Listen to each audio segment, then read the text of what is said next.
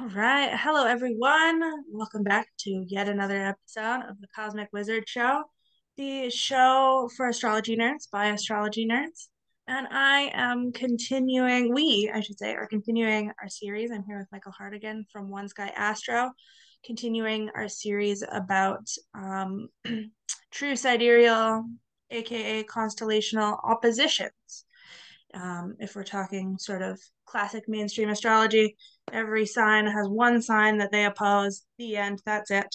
And if we use the actual sizes of the constellations, it lends a little bit more nuance. There's some additional things to look at. And this particular one that we're looking at today actually does only have one opposition, but we're gonna dig into it because today we're talking about Scorpio and Ophiuchus, which we're sort of going to talk together about in a pair. And hello, Michael. Welcome. Hey Rio, hey Star fam. Nice to be back. It seems like I've been gone from doing YouTube stuff, and it's just nice to feel present again. That's awesome. Are you gonna start doing your lunar cycle videos again? Yeah, yeah. Not one for December, but for January there will be. Yeah, I'm on track to get that started up, so I'm pretty excited. Oh, nice. Well, I'm sure people are looking forward to that. Oh, thank I just wanted to start today by just taking a look at the stars, right? Because Ophiuchus and Scorpio are quite intertwined. So if we could maybe take a look at the stellarium of that. Oh yeah, get that view. Let me Mm. just So here we go. We got Scorpio over here, Antares, Ophiuchus. We got the sun sort right. of smack dab in the middle right now. Um, Right. The sun's here in Ophiuchus. And you can see why we're talking about Ophiuchus and Scorpio in the same sort of podcast here. They're sharing a lot of real estate along the ecliptic, and the ecliptic is let's see, this is Virgo, Libra, Scorpio Ophiuchus, and Sag and Capricornus, and so on out that way. So yeah, Rio, right now we have a lot of action. The sun's here, Venus and Mercury are here. But we can get a good view mhm. of the sky. We're in the section where the Milky Way is, and this what we have highlighted here is the galactic center, astronomically named Sagittarius A star, this And so supermassive galactics black hole. at the it's like where our galaxy was birthed from, in theory. Yes. Sort of a Mayan creation epic. Yeah, the creation and the population of life on Earth sort of emanate from this sort of source of consciousness, this sort of world system at the center of the Milky Way galaxy, right? The Mayans called it Xibalba, and it was their underworld. And we today associate Scorpio and some people, Ophiuchus, with the underworld processes. Um, Scorpio is associated with planet Pluto, who's the lord of the underworld and mythology. And Mhm. to have a strong association, it's an area of the sky that tends to be darker and somber and more challenging, with greater rewards, deeper intensity, richer vistas. Mhm. I do find the, you know, Scorpio is sort of associated with like Scorpion, Eagle, Phoenix sort Hmm. of Hmm. storyline, shall we say. And I Right. do feel like once we move into the Fucus area of the sky, we're getting a little bit more into the Phoenix zone. At least that's how I always feel. Or I should say, that's how I've felt like the past couple years actually observing it. I feel like there's Hmm. Hmm. definitely more Yeah. energy Yeah. able to Well, act. there's Whereas in the Scorpio stars, it's a little bit like you're pinned down. Yeah. I get the very earthbound. Scorpio is very, yeah, very real, very earthbound. And Ophiuchus does have a sort of uh, a phoenix quality to it. And I think there's a lot there to unpack that we might talk about during this episode. But the sort of the death and rebirth or that happens around the galactic center as planets pass it, it's sort of a point that you could start a cycle from if you needed any given point that it's going to have like one method of expression that whole way around, one primary method, and then when the planet passes that, you tend to see a little bit it mutate. This even the planet for the next cycle around will have. So the galactic center is very powerful and shapes the expression Well, it is of. interesting. That's something that I've like tossed around as an idea a lot. We have all this like death rebirth Hmm, happening in that's nice. Scorpio and Ophiuchus, and then bam, there's the galactic center. It seems almost like the natural end start of the cycle, you know?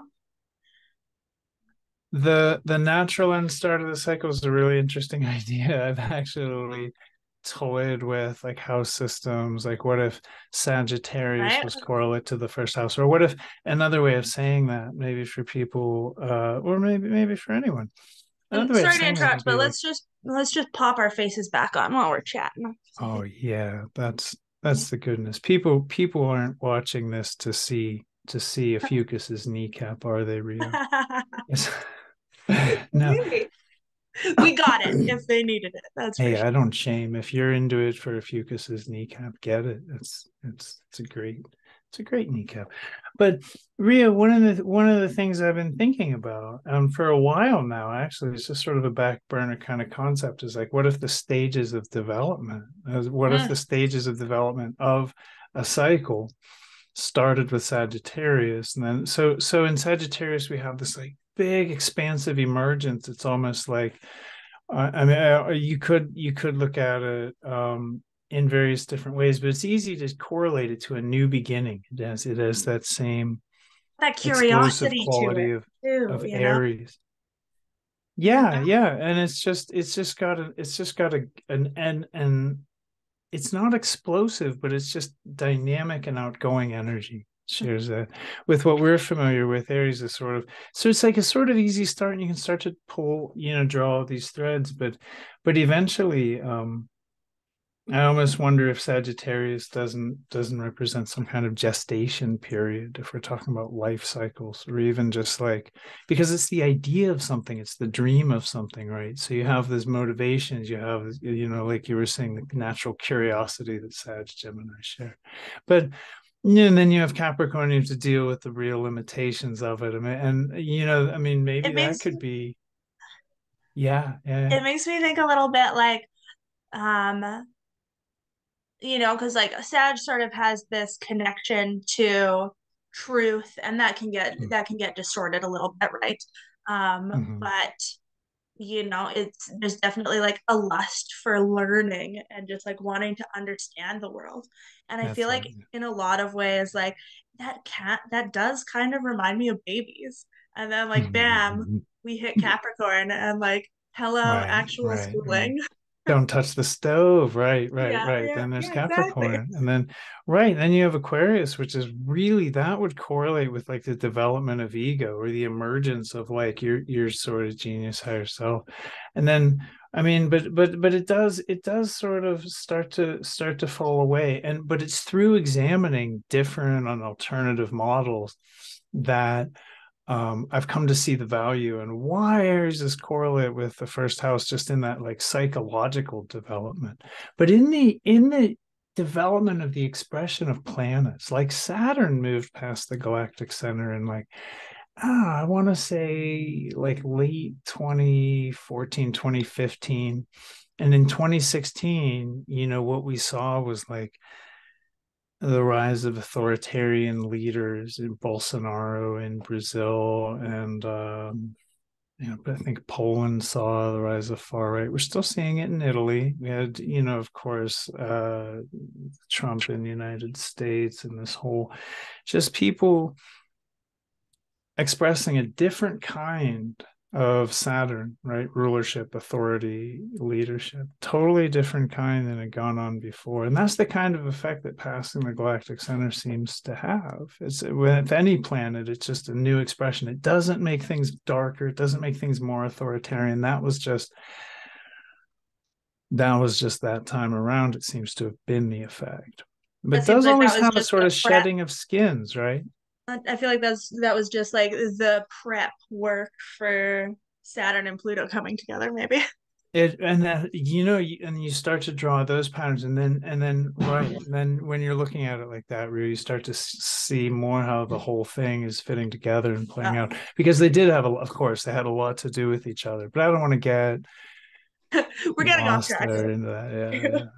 Yeah, yeah, Um, okay, so bringing it back to Scorpio and Ophiuchus. You said that you had a few yeah. notes. Do you want to start with the notes, or shall we work into those? Well, I think Scorpio Fucus just deserves special attention, and I think that everyone would benefit if we just took a little maybe time to unpack it, because I think this is the hardest area of the sky to understand. Hmm. It's one that I'm still Um, sort of working to understand myself. I Me too. I mean, whole books, whole. I mean, it's the core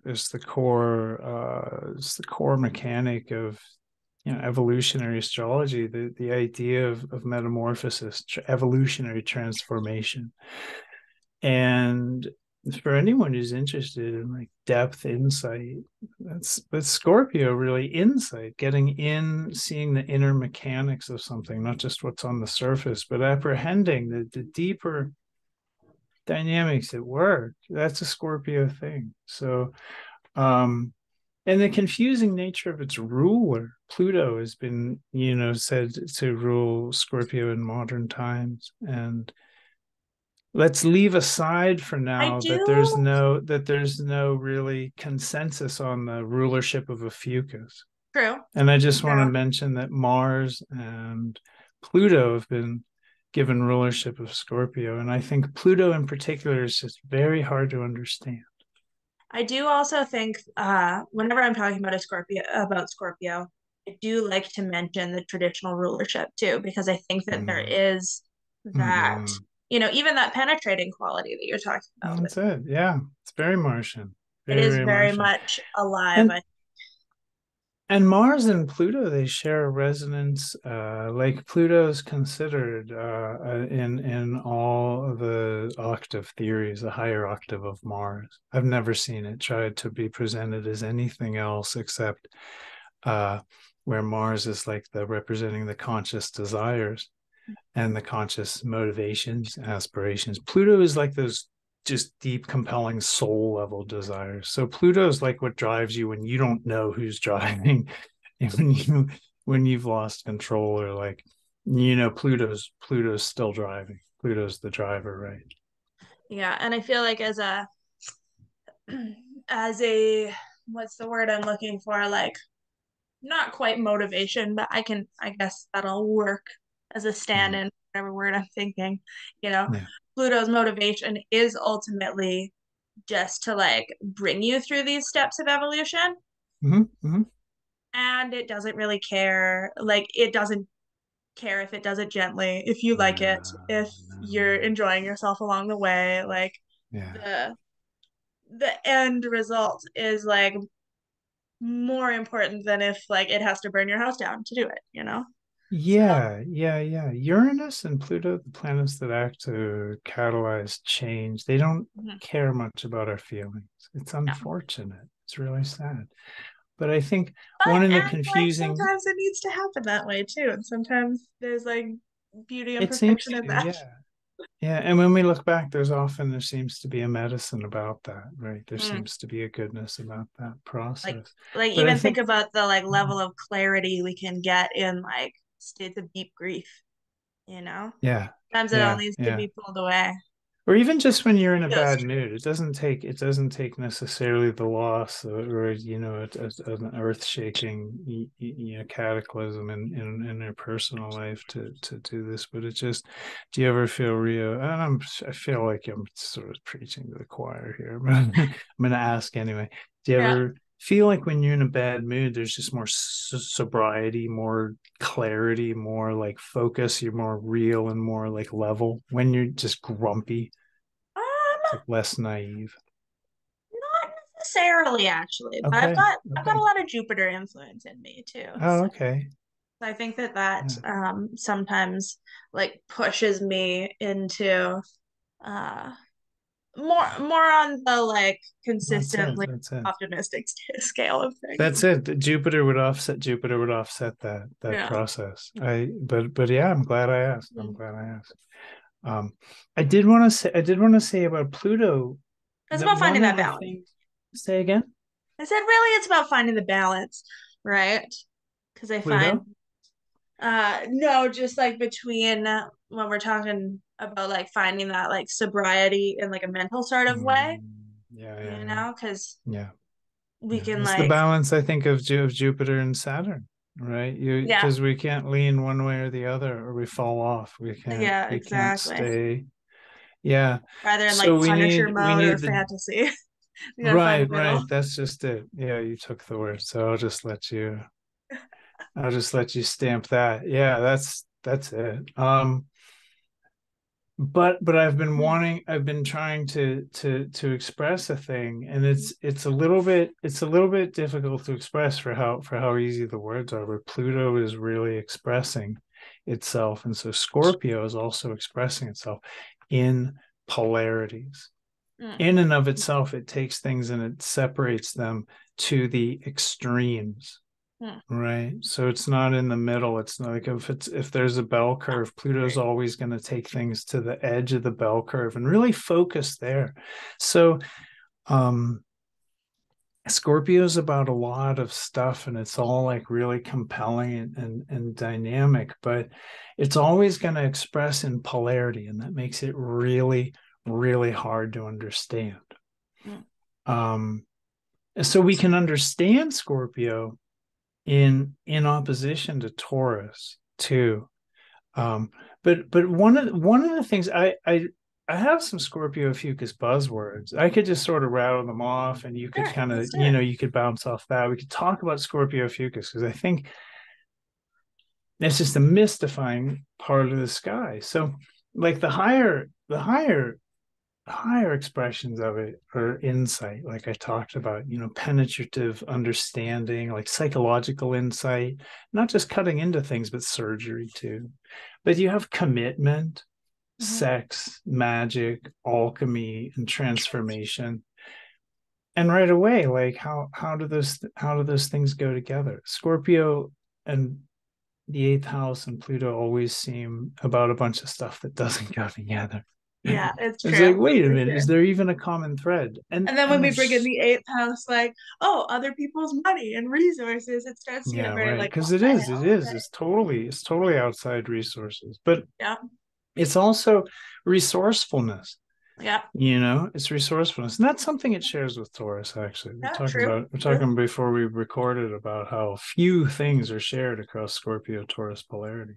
So Scorpio is ruling things that fascinate us, things that like really Mm, compel us, right? And it's basically those intense catalytic experiences that push us to evolve, to transform into something new, right? To shed a skin and do a metamorphosis.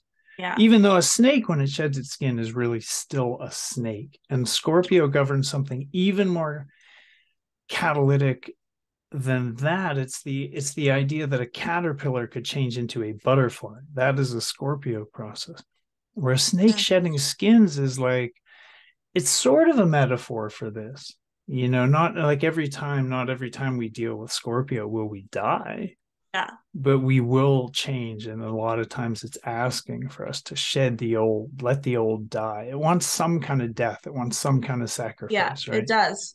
And I like how you bring on like the caterpillar butterfly, because like in order for the caterpillar to turn into a butterfly, it has to like goofify itself, you know? Yeah, it does. It turns itself to soup. If for those who don't know that, when you see a chrysalis and in there, it's not just a caterpillar sprouting little wings. It turns into soup and somehow genetically reassembles itself as a butterfly. That's right.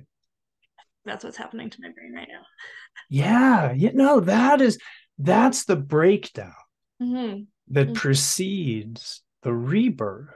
That's the death. It's because in order for something to become a butterfly, it can't be a Mm-hmm. caterpillar anymore. The caterpillar must Yeah. die. The skin, we could say the skin is shed, and then a whole, but in this, we're talking of metamorphosis, right? A whole new form is taken. And Pluto and Scorpio have the power to do that. This is And very, mhm, I like that you use the word like what fascinates us, right? mhm, Because I think that yeah, that's like really perfect and like not a buzzword we hear very often, but I think it really speaks right.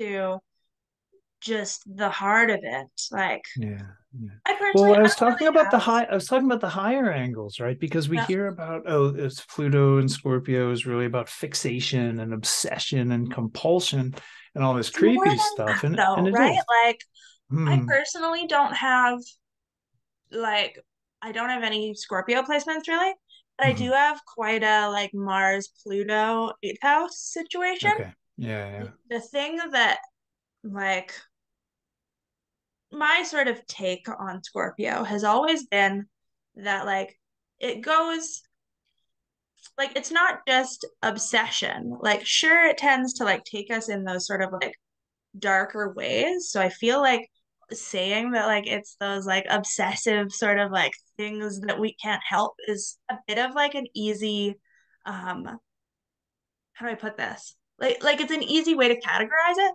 but I feel like really like fascination is a much better word for it because it's that Yeah. like sort of primordial drive that wants to bring us in contact with experiences that we want to have, even though we Yeah. know, Yeah. and perhaps even because Right, we right, know it could destroy us. right, right. Fascination is a weird thing. It's not And always like positive. Right. even like Yeah. certain levels of love are like that, you know? Sure, sure. And that's where Scorpio gets ruling commitment and gets ruling like sexual union and the really the depths of merging experiences. I mean, we're talking about bliss experiences in which egoic boundaries are obliterated and transcended, and Scorpio seeks that sort of like merging or to merge with the divine, the cosmos, whatever. That's a Scorpionic urge. So And like really in our fascination framework, can really drive us. And I wanted to just say while you were on that, it brings another aspect of all this into the conversation, which is Ophiuchus, which has a well-deserved reputation for being mesmerizing and sort of hypnotic. Hypnotic. The snake charmer hypnotizes the snake. yeah. That's with movement. It's a body thing. So this is really increasing the depth of Scorpio's mythology, which I always try to look at Ophiuchus since we have such an established Scorpio mythology. I always try to look at Ophiuchus in the context of that. And then one of the ways that it's separate from that is that Rasa Hog, this star at the head of the I can put it back on the screen if you don't mind, just for a minute, Yeah, go for just it. show people what I'm talking about. So here here we have the snake charmer Ophiuchus holding serpents, the snake, and the star at the charmer's head. This is called Rasa Hog, the head of the snake charmer, the head of the serpent bear. And it's associated with mesmerism, hypnotism, and the quality of just being like compel, almost like addictive to watch that person move. That's like a strong Russ Hog. And this came up because it's prominent in Michael Jackson and Lady Gaga's charts just Oh, recently okay. in some discussion we were both part of. So, Yeah, all of that part of the same sort of mythology of this area of the sky. I think that's the gist. Mhm. I have one more little thought I want to get out because we were talking Cool. about polarities and how sometimes it's hard to bring them together. And this Hmm. idea that like it's about evolution and wanting to like find these transcendence experiences, Hmm. Hmm. and then like that it's about death can feel Hmm. sort of separate. But at the end of the day, like within our framework and experience of life, like how do we find God? Do we have to die in order to do it? There's a Right, right. That's a great question. And I think we I don't think do. we I do, mean, we could but take God out. Yeah, go ahead, go ahead. metaphorically, Please. Yeah, finish. right? Right. I think It we could just take brings I in the think we connection, I should say. I'm sorry. I'm sorry. I think you froze and I thought you were done and then you were still talking. Go ahead. Um, Say that thought again because I didn't get it. um, Starting from okay. So like do we need to die in order to like find God? Hmm. Maybe not like necessarily Hmm. literally, Hmm. right? Hmm. But there Not is, literally, I think, right? like something programmed in our brain that's like that's how we get back, you know? That's Yeah, on and I some mean, level.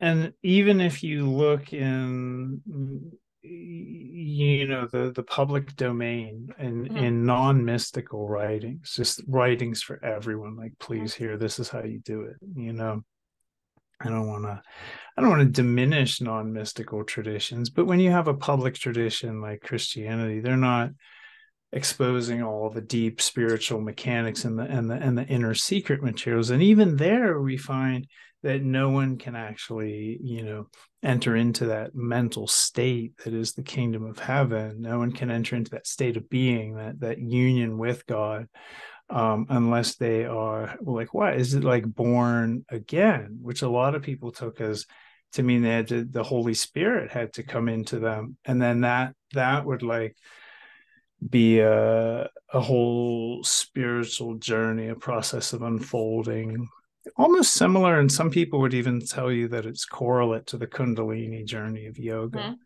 mhm, for sure. Um, and all of that was to all of that was a death.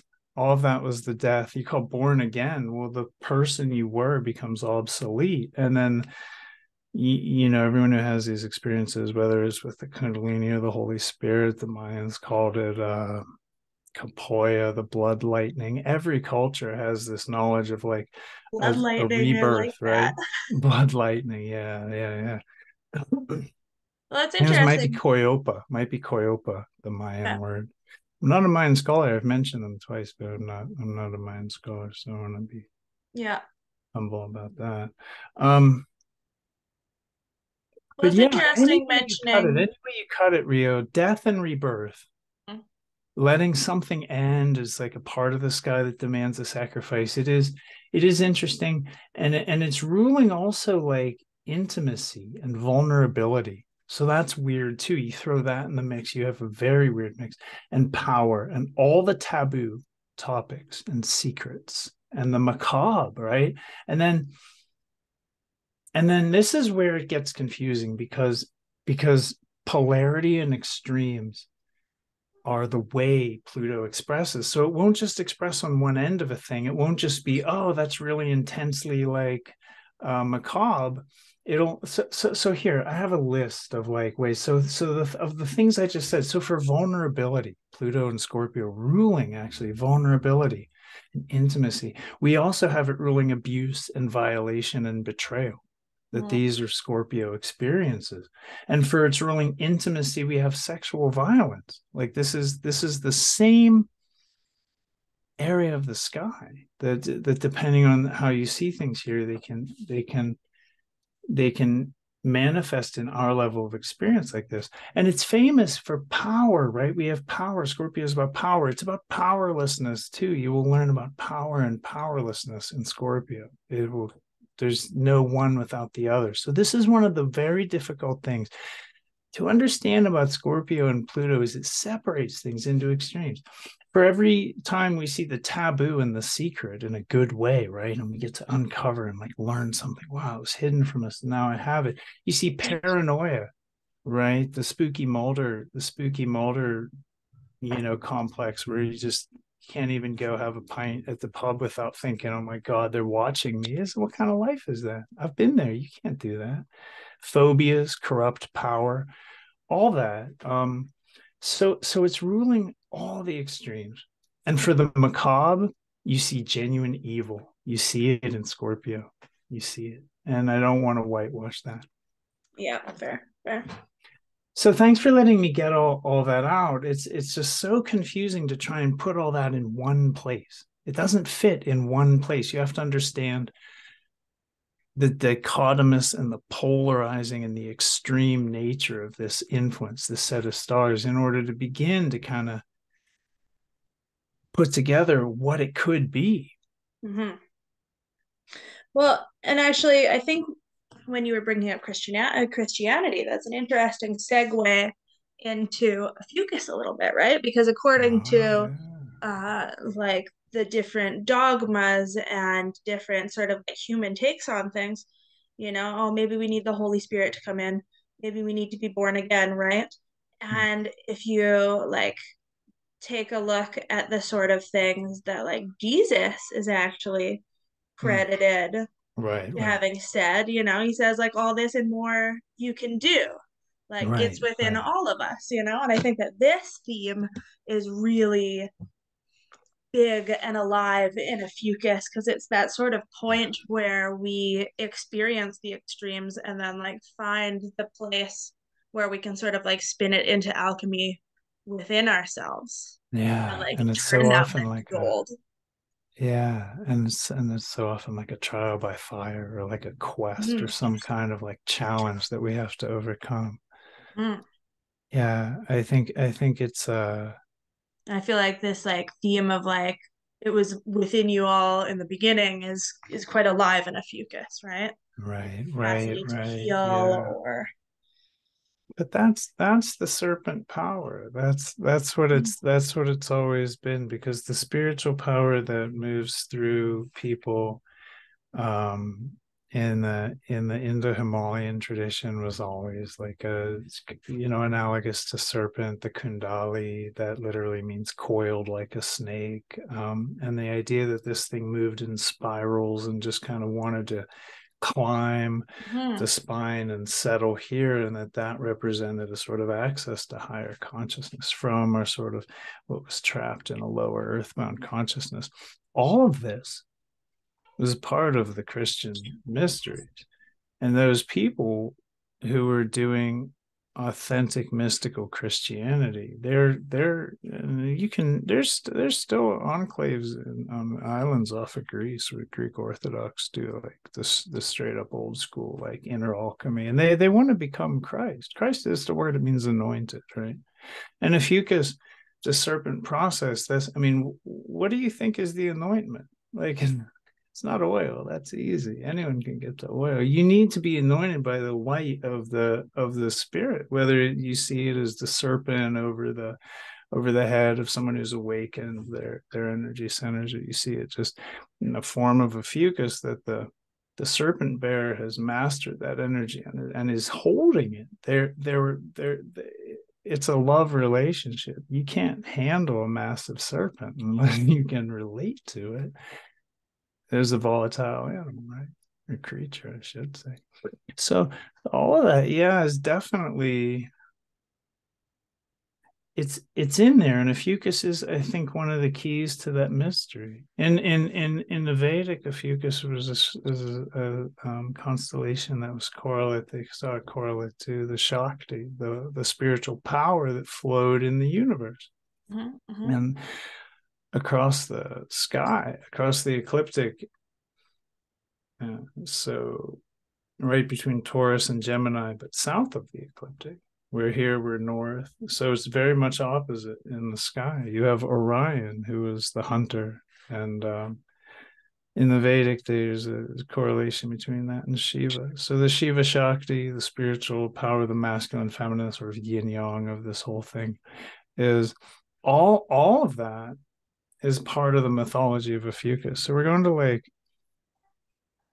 I mean, death and God and the spiritual power, right? The spirit that moves through people, like what it just goes to all that. So there's no easy way to just like gloss this topic or like really discover in like half an hour, like what is Scorpio Ophiuchus? You have to actually have those intense experiences, I think, to discover. Hmm. Like they can tell a child the stove is hot, but it doesn't mean anything to them until they touch the stove, right? Yeah, Scorpio Fucus is Touched like an that. iron. Yeah. Whole hand. Oh man. Mm. One of my first memories, actually.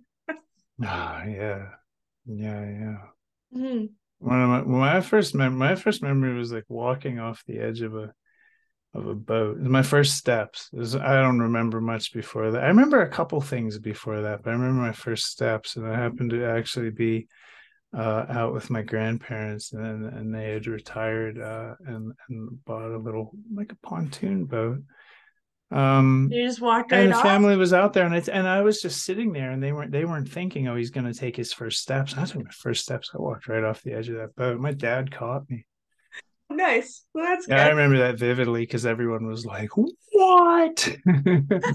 My first steps were like, "Let's go swimming." So I mean, I was kind of born this way, like, but Yeah. I just came out looking for the line. I thought I'd go see what would happen when I crossed it. So Yeah. Yeah. This feels very on point for this discussion. cool. That's how I got here. It's really how I got to constellational astrology and truth. I do Hmm. cross those lines. But yeah, Rio, back to Scorpio Fucus, and I want to say And you were bringing up that in the Orion too. prior, what's that? We were bringing up Orion too, but sorry. Go with what you're going with. Thanks. I would like to get to Orion more in the relationship between Orion and Ophiuchus. It helps to understand Ophiuchus and helps to understand Scorpio. But what I wanted to say is that in the prior looking at the signs, you and I had talked about them as processes. We had looked at Scorpio, if we look at Scorpio Fucus in that light, like what they want, we already talked about metamorphosis and shedding skins and leaving something behind and like embarking on a new beginning. But I think one of the things that Scorpio Fucus wants is to like really just have its mind blown. I Mm. really mean that. It seeks those experiences that are like shattering, transcendental, like catalytic of like mutation on a genetic. I'd like to bring the genetic correlate into it because Pluto does rule genetics. Like Scorpio seeks such intensity. And this is what's weird about it. It wants things to be like that because it knows it will like springboard it on its evolutionary process. And I having think, combined that with what we already mentioned, that Pluto doesn't care, Mars doesn't care, these factors don't care about your feelings. It's easy to see how we could get ourselves in and get fascinated, and we have to be careful. One of the things we learn throughout the process of it is just be careful what you wish for, right? Because you might get it.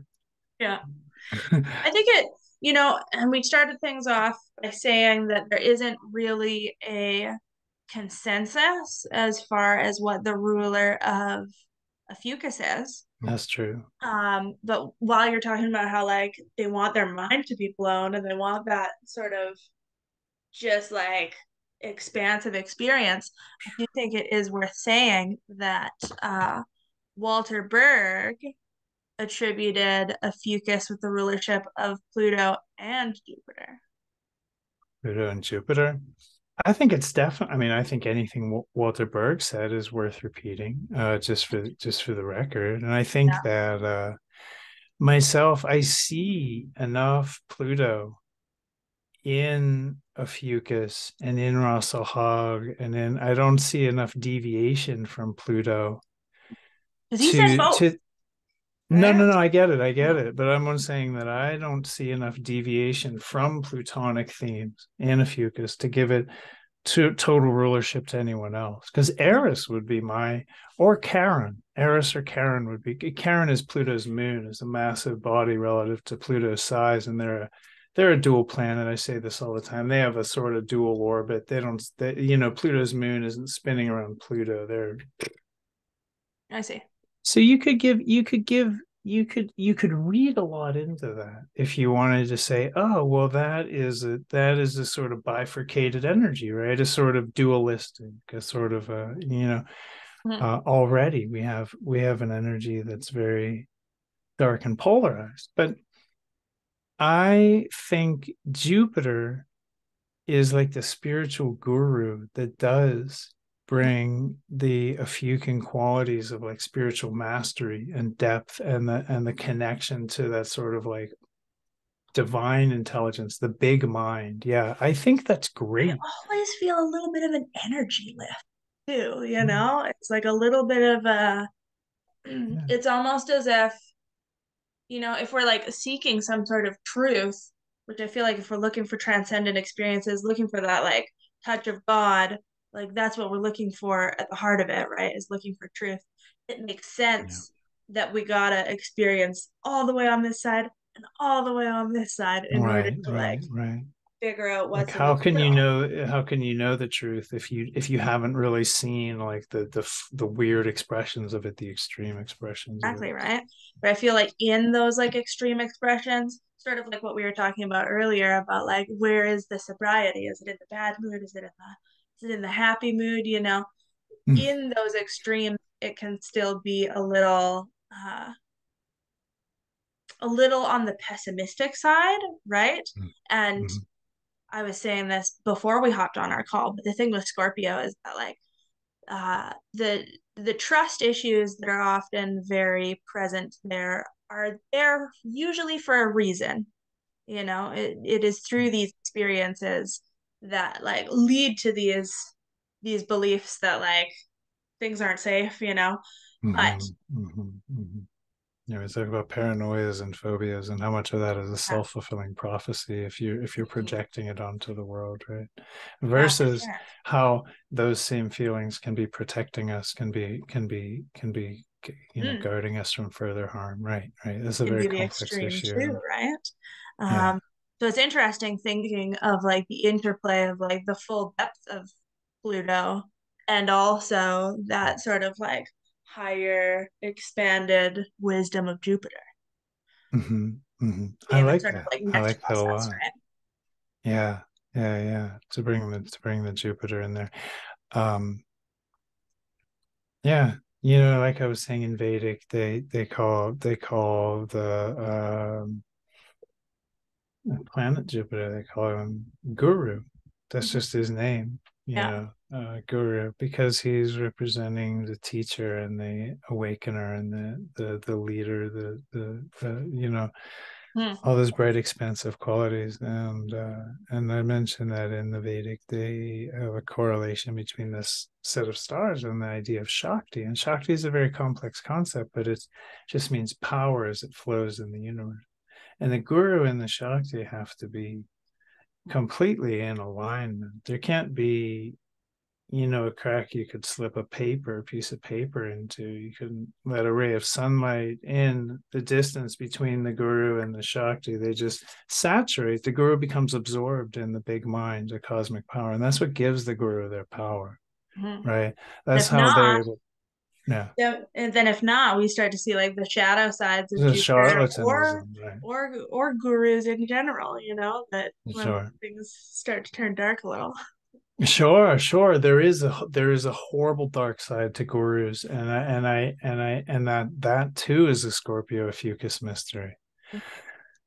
Absolutely, absolutely. That's a brilliant observation. Thanks. Mhm. But yeah, and we haven't talked much about Taurus except to say that if we understood the polarity between Taurus, Well, it could help us to understand Scorpio Ophiuchus better. But yeah, I'd love to hear what you have to say about Orion because I think there's an yeah, interesting sort of jumping off yeah. point. the Orion mythology. Yeah, yeah. Well, that's a great jump off because Orion and Ophiuchus are really sort of opposite.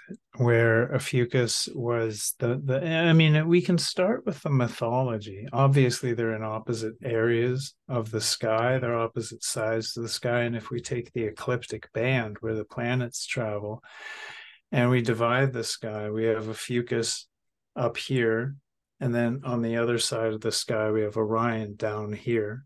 So it's literally just staring right across with our world system in the middle of all that.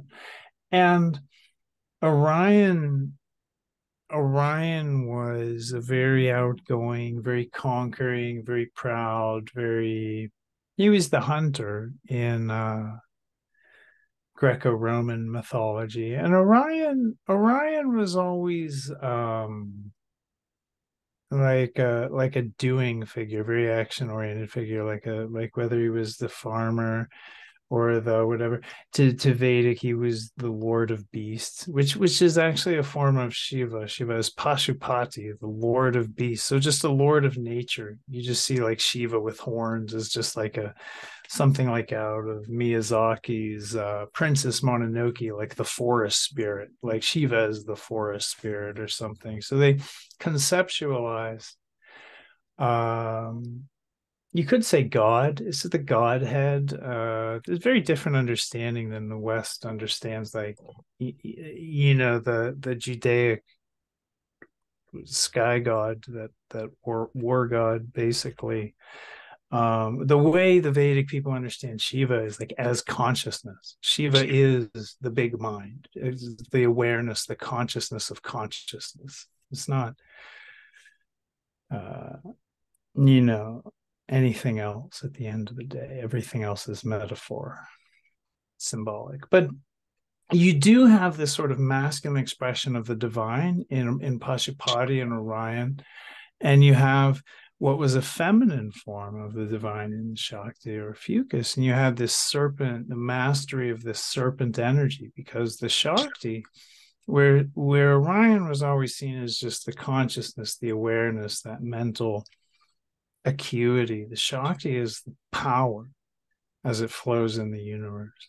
And there's one infuses the other. So consciousness has power, and power as it flows in the universe has consciousness.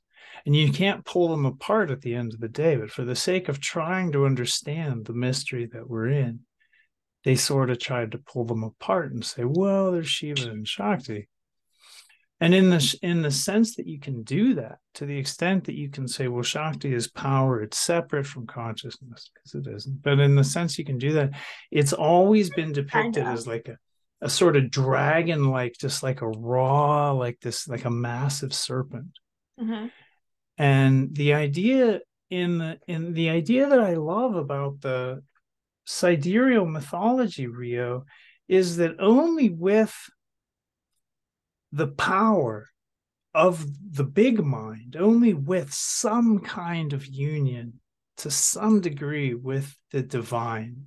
And God is such a loaded word, it's such a culturally weaponized word. But let's say, call it God, call it goddess, spirit, source energy, call it what you like. But it's only with that we can conquer the scorpion, because the scorpion likewise is metaphorically our natures that seek those intense experiences, those dark experiences, those catalytic experiences. And so the purpose of all the darkness, right, is like you were saying, I'm bringing this back around, right, I'm dovetailing back in, because you had made a great point that it's really all seeking God.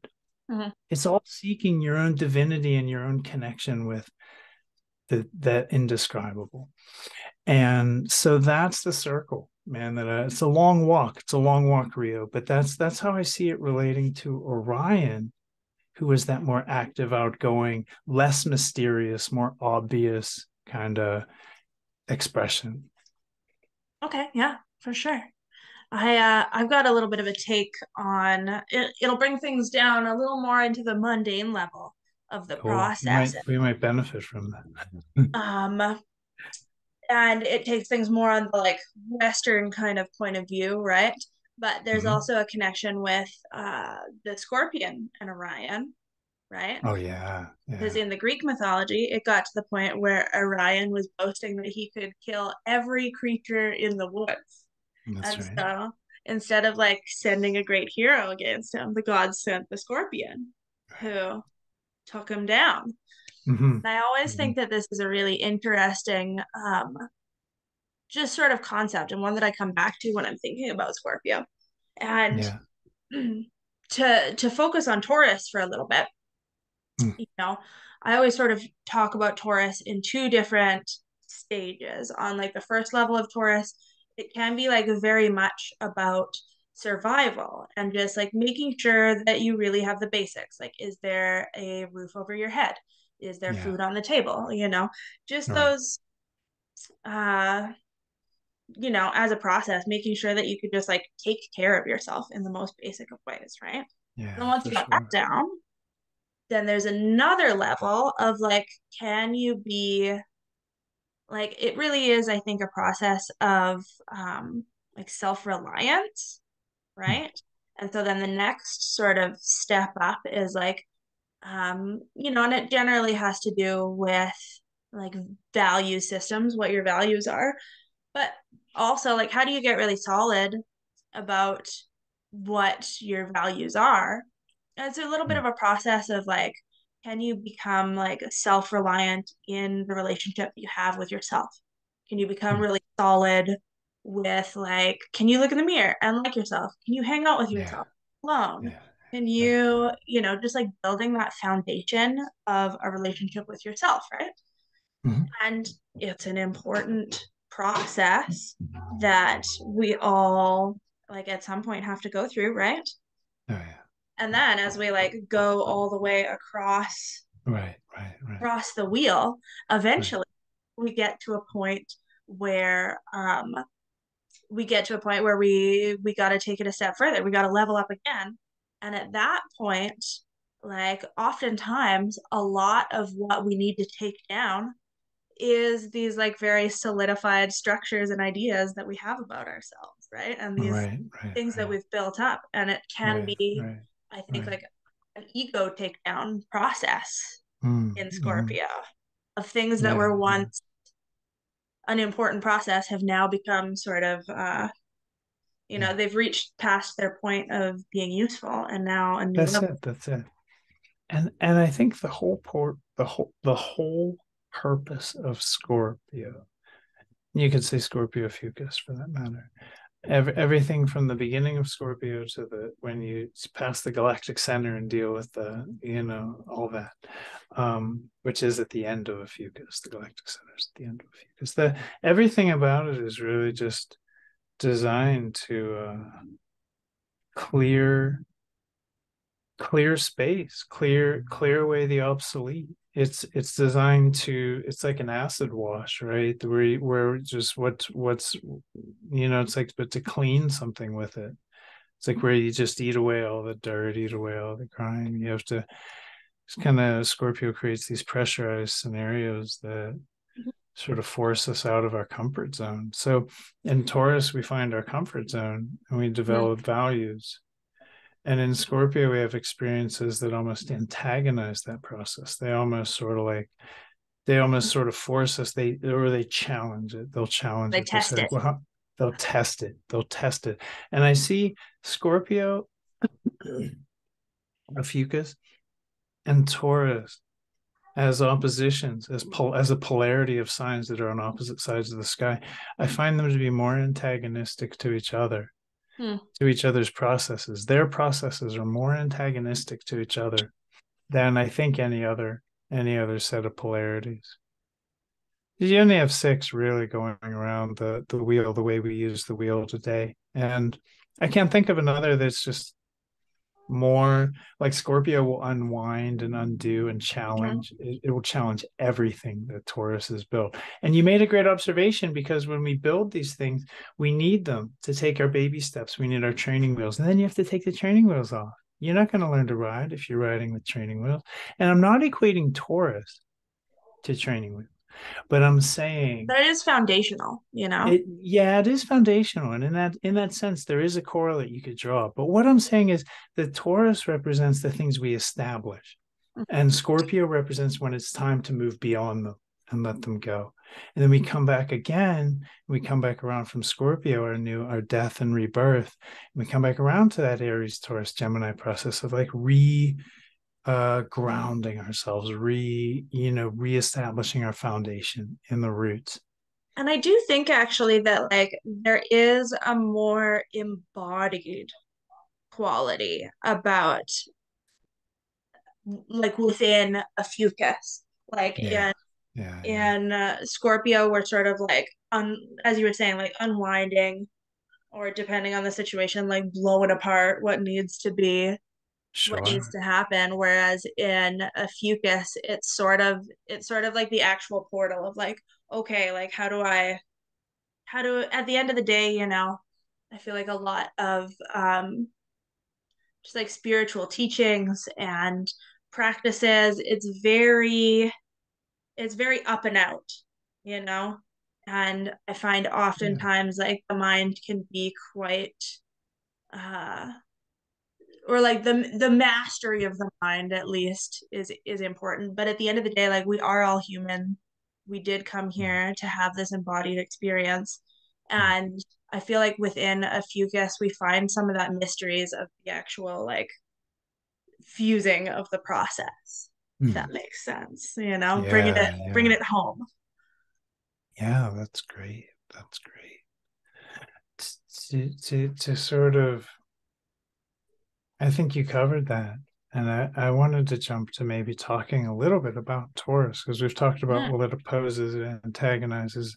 And I want to give it a little more concrete and frame it in a little more positive terms. In other words, what it is Mm-hmm. rather than what it does. So I just, always say Taurus is about stability. Mm-hmm. It's about generating stability. It's about foundations, security. The buzzwords are like survival and preservation and self-sufficiency.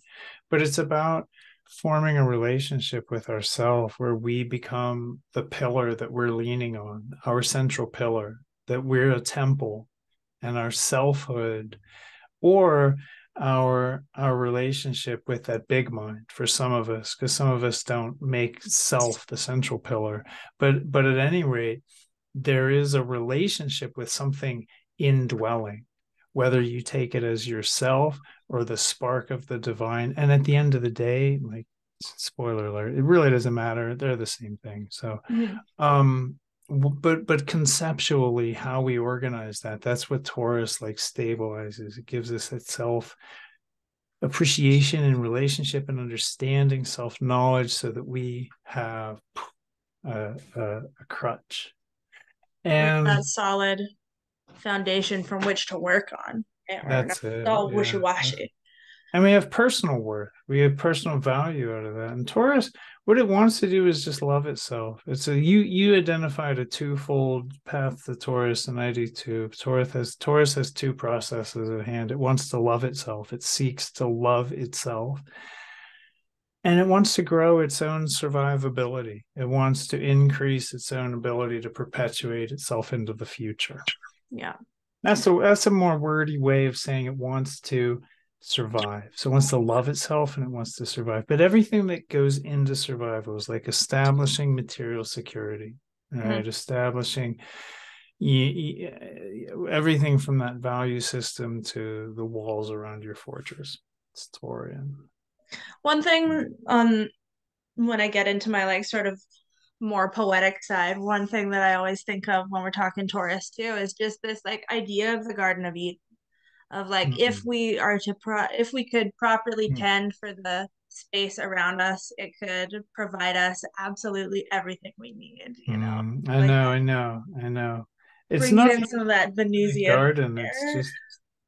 It's just if we could live in some kind of harmonious synchronization with our ecosystem, right? Like every other stupid animal in the kingdom. Mm-hmm. Or that's the scientific term. We have kingdoms and genuses and phylums. But I don't mean in the kingdom in the Christian sense. I just mean that the beasts, dumb as they are, have figured out how to. They're in humanity, evidently old enough to have figured out how to live to integrate into their ecosystem. Hmm. Yeah, But and humanity, for all of our genius and agency, we haven't, seemingly haven't wrapped our head around that one yet. it's a too smart for our own good situation, I think. It could be. It really Gotta could keep be. figuring things out and Yeah. playing God and Yeah. finding Yeah. problems we need to solve or And creating it's problems. interesting because you talk about Garden of Eden and like and Taurus in the psychological development in the process of psychological development, like following on Aries and moving towards Gemini. Like in Aries, we just had raw impulse. And in Gemini, there's like an organization, and we start to organize our thoughts, very subtle, so a very subtle level of organization. So in Taurus, the transition between them is obviously we need to ground and stabilize. And a huge part of what I don't hear talked about in Taurus's process very, very frequently is where we're learning impulse control, because we don't learn that in Aries. We learn that in early Taurus. Is a huge part of early Taurus is impulse control. So that hangover from Aries gets tempered. And then we finish up Taurus with a full set of skills, right? That's the survivability. Survivability is skills, dude. Tools, money is skills. You just get monetizable skills, and then we end with that section of the zodiac that is. And let me call up. I want to show Orion, just where Orion is relative to this whole thing. So when we come around, so we have Capricorn, Aquarius, and here's Pisces, and here's Aries, the bull, and Taurus. Here's Orion. Here's Orion down below the ecliptic, because here's Gemini, the twins, and Cancer. So we have Aries, Taurus, Gemini, Cancer, and then you see the beginning of Leo here. And Orion sits here. The club actually extends up into the ecliptic band, so the moon will be like in Orion proper, and astrological traditions that focused on the moon primarily. Some of them read Orion as an astrological constellation. So this used to be like, or in some cultures, you could say it was like more relevant, right, than it is now. Just we have this idea of the hunter and the serpent bearer, but this gets very deep. These relationships. And Mhm. we have to remember that our star lore and our sidereal mythology is wrapped up in Greco-Roman 6,000 years plus of patriarchal white nonsense. So we have to keep that in mind. We have to understand there's other ways of looking at the sky, other constellations, and so when we look at our constellations in the modern Western world, I always recommend expanding, right, your Yeah. education. Discover, how did Lakota people look at the stars? How did the Diné, and what we call Navajo, look at the stars? How did Australian Aborigines look at the stars? You just discover the most fascinating correlations. The Mhm. Maya, good God. So I'm sorry, should probably stop it. But I do just want to point to the exact like opposite placement of Orion here, because again, when we go around, we see Ophiuchus above, exactly opposite Scorpius. Mhm. And yeah, I think there's a lot there. I think the heavens are actually very sacred. I think the heavens are actually balanced beyond any kind of coincidental, just like, oh yeah, the universe just exploded like that. And I Mhm. think for living in an explosion, we live in an amazingly well organized one. So it's really neat when we see these things in the sky relative to our position in the cosmos, and just think like, wow, how fucking sacred is that? It's just amazing. Yeah, for sure. We're living in a pretty beautiful explosion. Yeah, amazing. An Mhm. amazing explosion, Rio. Well, and it's interesting too, because in the myths, I'm pretty sure like Orion didn't actually die. Right. Like Asclepius saves him, which is another myth that's very like Right. worn in or like woven into the mythology of Ophiuchus. Yeah, it is. It is. I didn't actually realize that till recently. Yeah, right. And So it's and I don't interesting. have Like a great taste for those myths. the Yeah. death needed to happen, but at the end of the day, like I feel like Right, right. Like an Osiris kind of like there was a benefit to it. There was an mhm, evolutionary threshold crossed and exactly, there was a right? leap that was made. We all have situations like this in life. We all on occasion like take things too far and then like Right. life, the universe, source, whatever you want to call it, Hmm. will, bring us Smack to our back. knees and be like, no, no, Yeah, yeah, yeah. and True then story. it can feel like death, but then we get up again. Right, right. It could even be death. I mean, in the case of like near-death experience, some of the most evolutionarily catalytic experiences that exist that are on record, before and after experiences, are people that died and then came back. Mm-hmm. And it's just compelling stories of life change. Yeah. I think if we're looking at the polarity, if we're looking at Taurus and we're looking at Scorpio as a polarity, I do want to say you brought up some really interesting ways you observed they were similar in interesting ways around what they desire and how they go about getting it. Mm-hmm. And I'll leave that for you to fill in those blanks. But I made the observation that they're both stubborn. Yeah. Scorpio and Taurus are two of the most stubborn signs in the zodiac. You're not going to budge these people. Yeah. Very true. Very true. Um, And they both have a strong, like the Aries Libra thing. They both have a strong sexual nature. They really do express through a lot of desire, a lot of attraction, desire, energy, a lot of sexual energy. But for the most part, I find them to be really antagonistic to each other. It's not like oppositions in this axis are usually like not easy. They're really hard to reconcile because these processes are very different. Yeah. So you were talking about desire and stability and the different ways that they act around that. Do you remember what you were saying? I thought it was a great yeah, point. I do think because Taurus desires security, and I think that like at the end of the day, so does Scorpio. It's much more like emotional sort of process, but they're like looking for commitment. They're looking for their ride or die people. Mm, Um, and it just, it just so happens that like the process that they're going through mm, doesn't really work out for them. It's almost like they need to like see the extremes to find this like magical gem that they're looking for a little bit. yeah, yeah.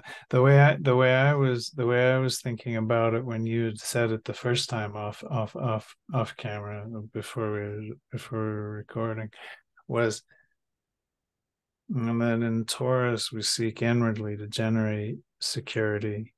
We Mhm. desire to generate more and more security. And in Scorpio, we desire to increase our security, but by testing. It's again that moth to the flame quality. We want to test our security. On a deep subconscious level, maybe, but it's Yeah. one way or another. Scorpio will test your security with its death and rebirth urge. We were And talking I just about thought that, um, we yeah. were talking about the survival and Mhm. how about like in Taurus it's about those like basic building blocks like do you have food, do you have water, this, that, and the other, Mhm. whereas you were saying Mhm. in Scorpio you find yourself in situations that like Demand testing. spiritual power, and they ask, do you have spiritual power, do you have insight, do you have personal power, or do you that's I'm sorry, I Oh. finished your sentence, but I What just will put you a do to survive is what you said that that's it. Taurus, we develop a value system, and Scorpio, we figure out what we will and won't do to survive, which is the essential definition of a value system. If you break it down, it's what a value system is. It's what you will and won't do to survive. So in Scorpio, you see it, the rubber meets the road, right? You get Mm, tested and you have to pass, fail, or, you know, high road, low road, I think. Um, but yeah, Taurus is more inward, more personal, more generative in the sort of foundational sense. You're just generating a kind of thing. Scorpio is where you like commit to more than you can chew, and you figure out, oh my God, I just bit off this whole sandwich. I'm going to choke on it, right? How am I going to possibly? In Taurus, you're just figuring out what kind of sandwich you like. Trying what kind of sandwiches. I love this sandwich. In Scorpio, you're like, I don't know, with a side of hot fries, right? yeah, You should never have done that, but that's how we learn. yeah.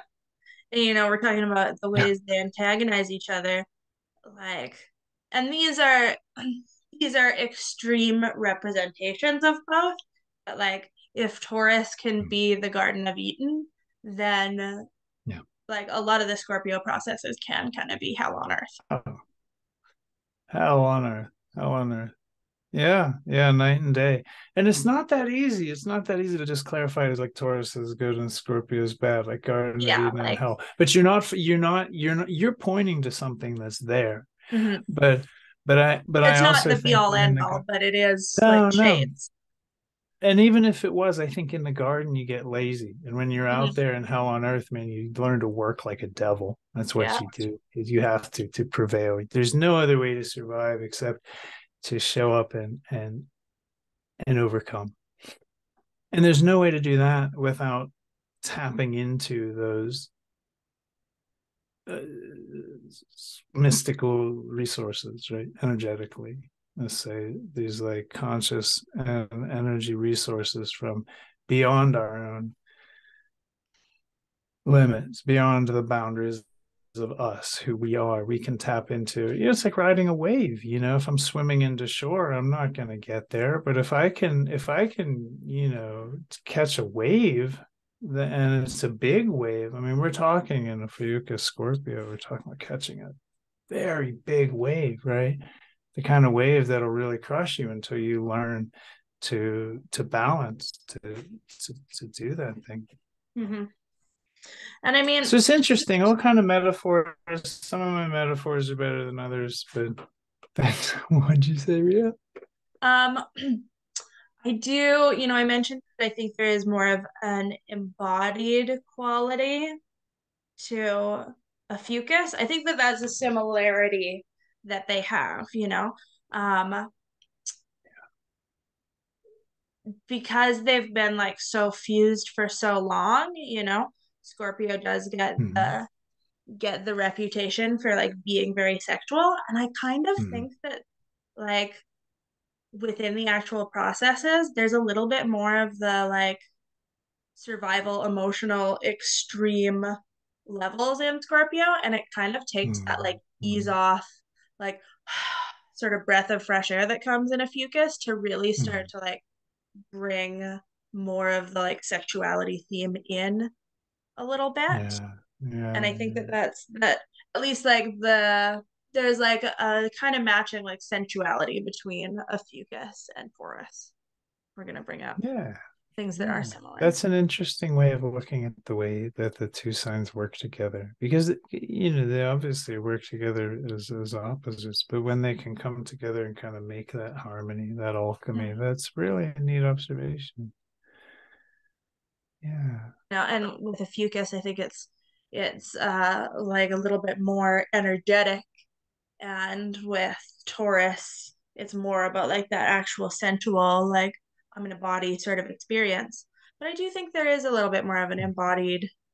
It's like the fusion in a fucus of like, oh yeah, I'm both, you know, Mhm. I'm God and human at once, Yeah, yeah, and it yeah. and it works. It's interesting. A thought just jumped into my mind. It's not really that this thought is in direct response to what you just said, but what you just said put me in mind of it, which is I had talked earlier and you'd agreed that the sign Scorpio, Ophiuchus, the eighth house, and Pluto are just terribly hard to understand because it's a bunch of stuff that all gets lumped together that it doesn't seem like it goes together. And as close as I can tell, what draws all that stuff in under one umbrella is that it's all having to do with the transition from the Libra stage to the Sagittarius stage. And in the Libra stage, we're seeking to understand ourselves through the other people. Mm-hmm. We're having experiences with relationship and one-on-one relationship where we learn basically how people are different than us. We form relationships with those people we like, but in order to get to that Sagittarian, like that real like takeoff, that like next level vista, because Sag starts a whole new process. And then right after we pass the GC, Sag starts just this totally, it's fundamentally different part of the zodiac, Sag through Pisces. But without wanting to get into all that, I want to just stay on point and say that the eighth house and Scorpio Ophiuchus, all the things that it rules are things that from the world of relationships have to do with um, coming through that commitment and intimacy process into that like real cauldron of real alchemy, that that crucible that Scorpio generates for us, and making us ready for our own sort of personal truth, Mm-hmm. making us ready. And there has to be, there's a sort of a, I don't want to say a naiveness to Libra, although there is, literally there is a naiveness to Libra. It's a little known for it. It's not always a problem, but you do have just a sort of like and a heady, like almost like ivory tower approach to things. And in order for the truth, I think, to really be expressed, be just real, we have to really be tempered and go deeper. Mm-hmm. And the way Scorpio Fucus acts is through all those catalysts, all the intense catalysts that we listed: sex and magic, alchemy, all kind of transformations through intimacy and power and powerlessness, everything that's not allowed to be talked about in polite society, right? Because polite society, that's Taurus. That's a Taurus thing. We want to protect the value system, right? We want to stabilize. We need that social security, and everything that we start to think about in Scorpio Fucus like undermines that. So Yeah. I will the say, process, I just wanted to bring this around more for the benefit of people listening than for you, but just to say that all the weird stuff in the eighth house, I do see it as stuff that is needed to get from that first stage of just coming out of our shell that Libra represents, and that sort of social emergence, to get from there to our truth, mhm, the Sagittarius to capital truth, to really what's true in the world. There just has to be a deep and testing and tempering process. mhm. And all the straggling stuff that gets under that umbrella, I think it's related. It's related to that seventh to ninth house dynamic. Hmm. Well, and I think there's like a deeper sort of spiritual process at play in Libra, and folks can go back to our Libra video if you want to dive in deeper to this. But Yeah. we've got the correlations with the way in the heart against the feather, the correlations between Libra and judgment. I feel like there is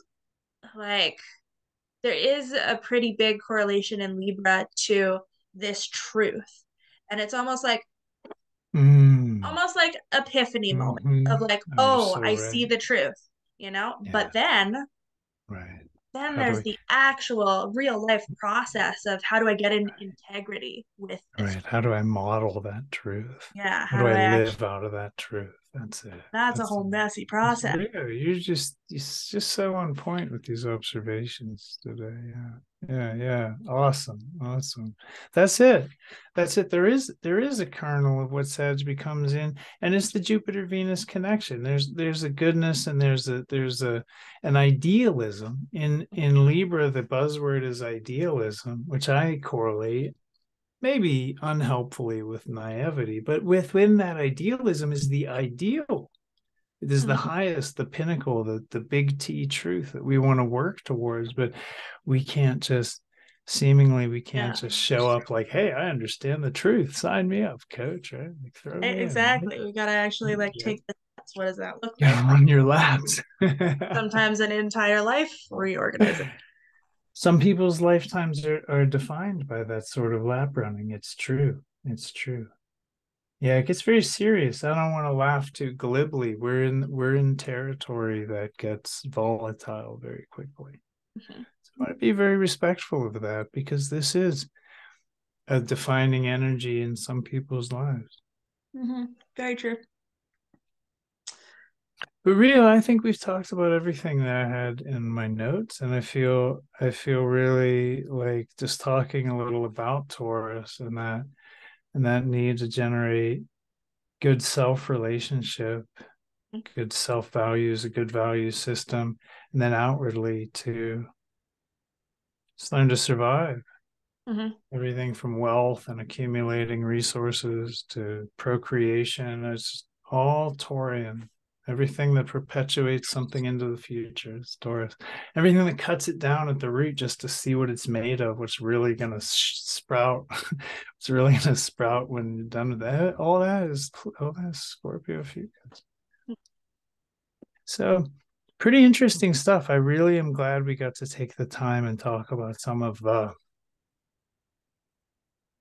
just overwhelmingly weird complexities, some stuff that just doesn't make sense. Not at first glance. It took me a long time, and I hear the feedback from young astrology students that it's There's a just confusion point for sure, oh, especially when we start to like bring just like general eighth house stuff in, then it's like, ooh. and then now the way we deal with it, we're talking about Scorpio Fucus. We're expanding on the mythology and the archetype of this already confusing archetype.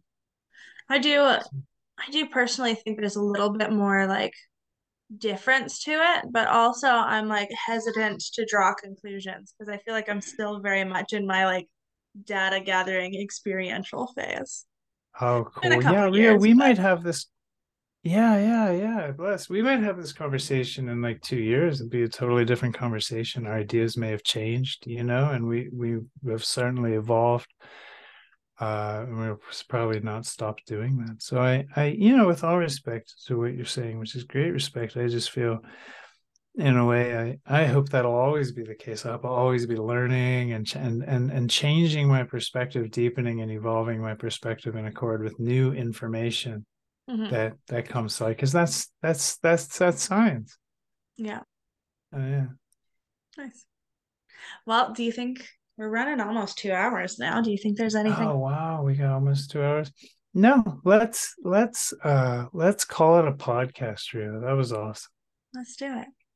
All Do right. you have anything that you'd like to share with people? Anything you're up to? We already said you're getting back in the movie, Um, right? no, I've just spent the last couple weeks and months moving house, and I'm in a really delightful, cozy house with the person I love very much, and everything is feels a little like I'm winning for the moment, but I'm exhausted and I don't I'm taking the rest of the year off. I'm like some days like yesterday I could barely stay awake all day. And that's what naps are for. It's not a big deal, but it's not like I'm just itching, raring to get back to work. So Right. I'm starting to see some clients finally make up some of the sessions.